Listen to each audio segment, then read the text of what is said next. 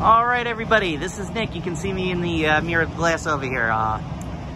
Good friend Cody, who runs 904 Pinzine over on Facebook and all those other great places. He's out in Jacksonville. He asked me to do a walkthrough tour of the Pinball Dudes here on 880 Jupiter Park Drive. It is Thursday as I'm doing this video.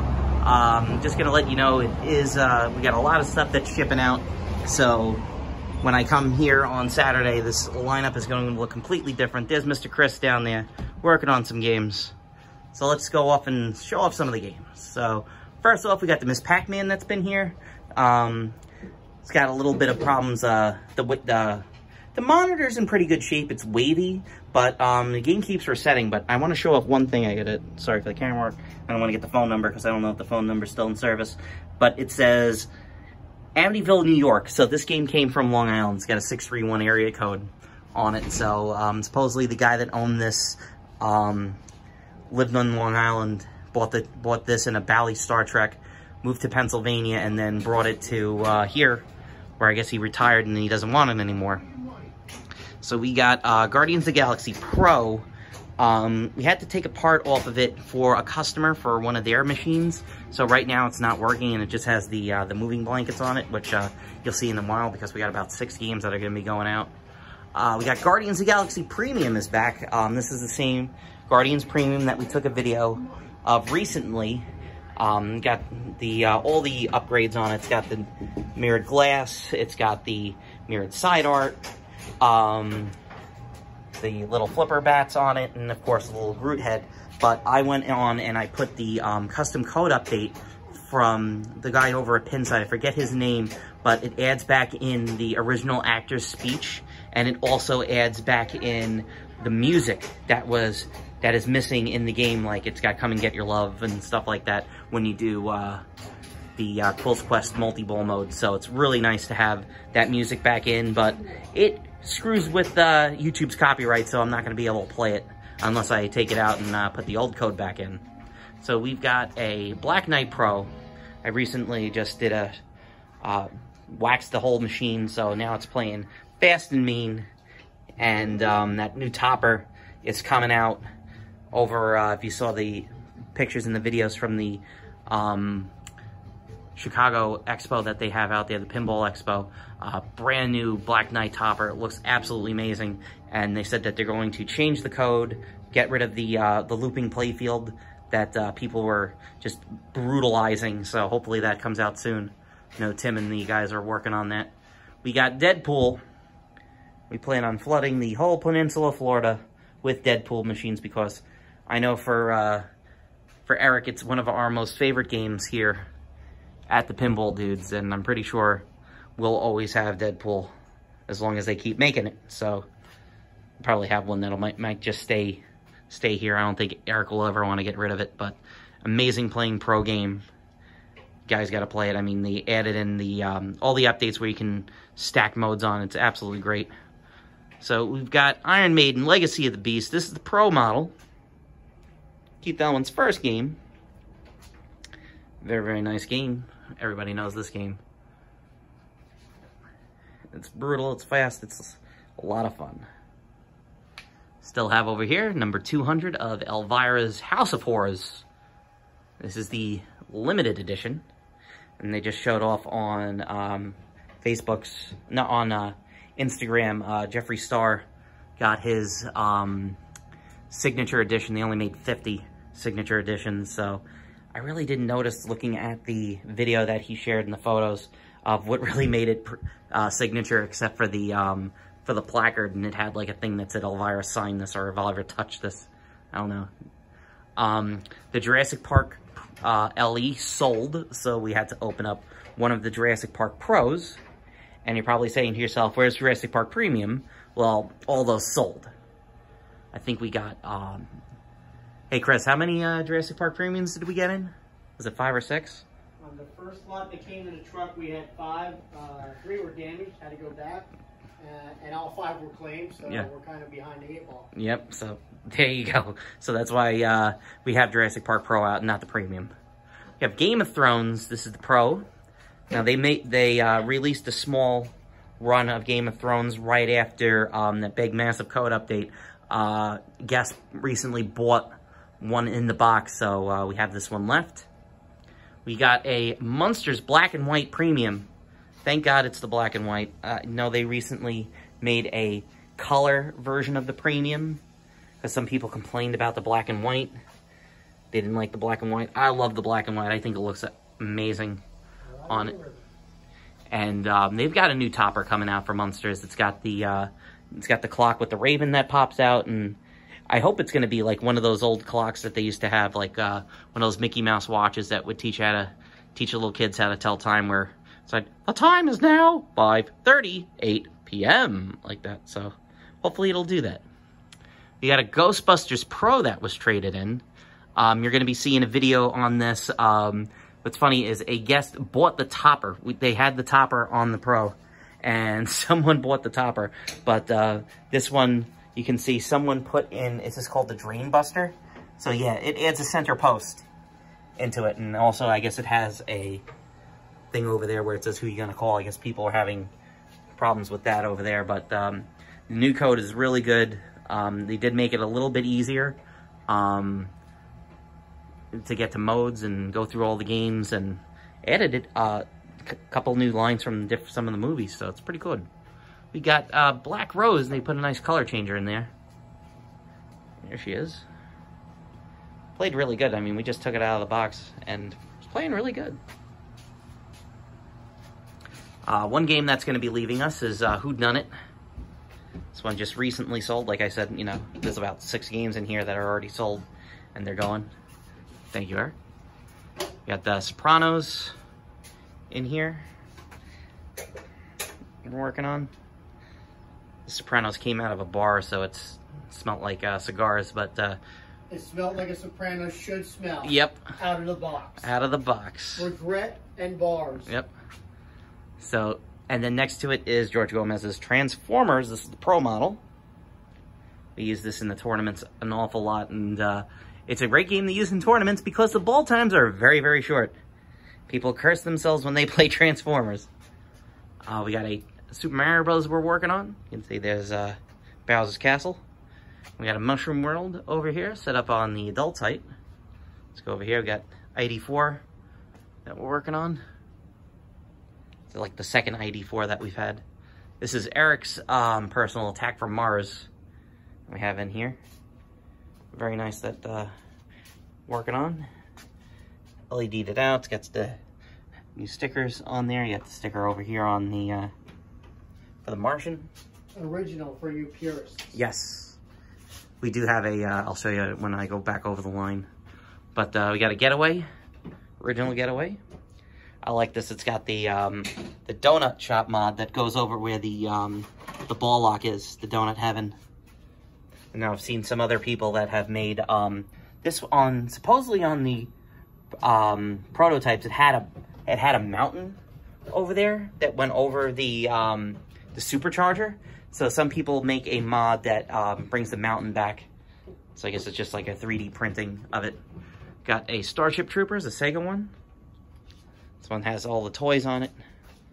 Because what did a rated R movie need? It needed toys. So from Galoob. Another Super Mario Brothers. Another Batman. We got Batman over here. This Lord of the Rings is sold. Hopefully it'll be shipping out soon. We got a Miss Pac-Man cocktail table and a 14 Tomcat. And hanging out over here, someone traded in a Deadpool Pro, so he's hanging out, he's for sale. And that is a Star Wars limited edition that I actually sold. Go me. We got a Rockola jukebox over here. I'm pretty sure this is Eric's. That's a Star Wars cabinet that's damaged. Stern was great, and they sent us a brand new cabinet, and we swapped the cabinet out, so the cabinet's still there. Captain Fantastic that they're working on. And that is a cabaret of the Miss Pac-Man and Galaga Pac-Man combo unit. Right now the screen is dead, so you guys know how to work on a CRT monitor. Fred sent the chassis out. Okay, cool. So we got Super Mario Brothers, another one back here. And then the same guy that traded in that Pac-Man had a Roller Coaster Tycoon. And this thing cleaned up really good. I mean, it was in the guy's home. I think he was the original owner. He was. Yep, didn't have a lot of play on it. Got the troll. But they always had different colored trolls, so that one has a black troll. I've seen like multicolored trolls. Another Batman in here. Spin around because we got another game. Got a Monday Night Football over here that we're working on. Data East Monday Night Football. There's a Star Wars Comic Pro. There's another Addams Family. We got like dropping off the trees like coconuts. Yeah, we got like 4 Addams families in here. So we got yes, Gilligan's Island is here. Now people will know online. One random fact about it: Gilligan's Island was the first game that was designed with the dot matrix display on it, but the folks over at Terminator ended up beating them out the gate by like a few weeks. So most people think Terminator was the first one that Bally and Williams did with the thing on there. So another little fact: Marion is hotter than Ginger. Yes, I agree. And we got South Park now. We have a customer named Joe, or no, John, that had been asking for a South Park for a long time. So we're gonna have this, hopefully get this up together and try to fix it up and see how good it is. We'll see. We got howdy ho. Gosh, you're looking swell. Now we got a Tales from the Crypt, but I have to show it off because got a little shout out to YouTube land. Yeah, this was a Todd Tuckey game, TNT Amusements, and from what I was told from the guys that they'll run across a couple of TNT Amusement games. Yeah, here. Yes, they do. Yep. Everybody loves Uncle Todd. So we got Evel Knievel, 1977. Got to think about when this came out. You know, the people getting wowed from Star Wars, and then Evel Knievel came out. So this is the solid state one. There were a short run of electromechanical ones. They have the electromechanical one at the Silver Bowl Hall of Fame up in down in Delray Beach in Florida. You got a Williams Flash from the king himself, from Mr. Steve Ritchie. That's a Matahari that's getting worked on. Now before we show off the Matahari, we're going to show off the new in-box games that we have. We have a KISS cabinet that we're working on. We've got a Deadpool Pro. There's 3 Jurassic Park Pros. There's one on the other side. So there's 1 and 2. And we got Star Wars Comic Pro, Iron Maiden Pro, and another Star Wars Comic Pro. The Centaur has sold. She'll be leaving us tomorrow. Check out the black hole, because no one escapes the black hole. Oh, and it's everybody's favorite to work on. Really cool. The guys over in somebody brought one of the 10 Kroll machines to the Pinball Expo out in Chicago. Really cool to see Kroll, because I still remember when I started YouTube, one of the people on YouTube would ask me constantly, "Have you ever played Kroll from Gottlieb?" And I would look it up, and I was just like, "No, I've never seen that before." And I'm pretty sure he told me that he played it as a kid. So maybe he was lucky and got to play it at one of the arcades that had it as a test. But they decided after the 10 units not to go through with it because another triple-tier playfield game was a bad idea. So these are not plugged in at the moment, but we can get the extension cord later. We got the last of the Star Wars comic premiums. I was telling a guy, like, if you want the Star Wars comic premium, you better buy it now, because it's just gonna leave. It's gonna get sold. So right now you're looking at the final one. We have a KISS. This is the Pro KISS. We had an LE KISS too, running at the same time, and people down here, they love KISS, and every time we get a KISS, yeah, most people love KISS. Chris doesn't like KISS. You got a Phantom of the Opera. Look at that. This one is in great shape. Still working on it, trying to get some stuff worked out. The music on this is absolutely fantastic. Unfortunately, being a Data East game of this era, it's basically spell Phantom by shooting the ramp over and over again, and you can shoot in the magic mirror and 5x the value. Oh, here it comes. Sorry. I can't let you do a video and not show you the Phantom. One of my favorites. And we got it set really, really loud. Oh, it's not. Oh yeah, it's not plugged in. Here we go. So prepared. See. There we go.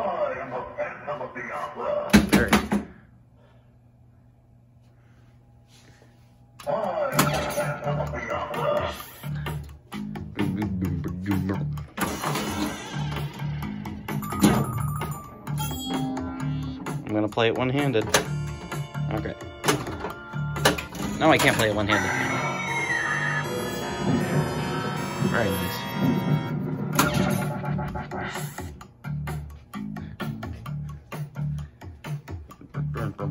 All right, we got F-14 Tomcat that just sold. So I'm gonna take the, because when we have tournaments here, we leave, like, it'll say 3 balls, you know, play your extra balls if it's something that we can't turn off. This one's really cool. It has the, I've never seen this before, but someone made a, upgrade thing for this that shows, it says, you know, kill General Yagoff, and then has him laughing, and then it says, fighter jackpot multi-ball ready. I think that was really cool because on this original F-14 Tomcats, it's just clear plastic, and then it says lift off on there for it. That's pretty cool. I like that. And then we got Harley Davidson. This is a Bally Harley Davidson, and I always wondered why I always saw this game up in New Hampshire, up in Laconia, because guess what? The final mode of the game is to get to Laconia Bike Week. You start off at Los Angeles, you go to Salt Lake, you go to Talladega, you go to Daytona, you go to New York, but you want to get to Laconia. And that actually says New York City, and it says Laconia, Sturgis. So it's got all the big bike rallies that all the Harley guys go to. This thing has a shaker in it, and man, does this thing kick. It's really like that. And we got recently got traded in a teed off. Unfortunately, it's missing the little gopher topper, but other than that, it's in really good condition. The previous owner went through and LED'd it all out. And like I've said, another game, unfortunately, you cannot play because it's got the progressive stuff where you spell out skins, and you also spell out gopher. So if you get all of gopher, you get a whole big multi-ball mode that, you know, it's not fair. So we don't leave it in. So they were in the Palm Beach Post. We got some Elvira stuff. Got Elvira translates. Here is the this is the night moves that we're waiting to get the parts for, and gonna fix that up. And then 3 games that I passed over that we were getting ready to ship out. We've got Apollo 13, and as I've said before, you look at the back glass, and guess who said no to using their likeness? Which was funny because there's this there's like a thing, I forget what channel it was on. I think it was on A&E, and they were talking about like the beginning of pinball and all that other stuff, and it's like the story of pinball, and they're interviewing the artist that was doing Apollo 13, and you actually get to see the prototype back glass for it that had Tom Hanks on it, and then he got the call and said, we can't use Tom Hanks. And it's like, what are we gonna do? And it's like, well, you ever see the photos when, you know, Neil Armstrong was on the moon? You can't see their face in it because of the reflection. So it's like, that's what they had decided to do. So it's Tom Hanks, but it's not Tom Hanks. And we got a nice junkyard that just sold. This is really nice. I mean, it's got the side art on it that my friend Joe from Pin Graphics. Pretty sure that's from Pin Graphics. It was really, really nice. And this is the Addams Family that we have all blinged out, and the Ghostbuster topper. And then you can see some of the other parts that we have up there. Whole bunch of stuff. So by the time I get here on Saturday, it's going to be totally different in here. Because like I said, stuff sells fast here. And with the holidays coming up, it's going to be even faster with all the other stuff selling out. So there is a look at your Pinball Dudes lineup here. So once again, I'd like to thank you all very much for watching. If you're ever in the Jupiter area, be sure to give us a call. We'll be here, and you can come in, play all the games that are on for free, and take care. Have a great day, and we'll talk to you later.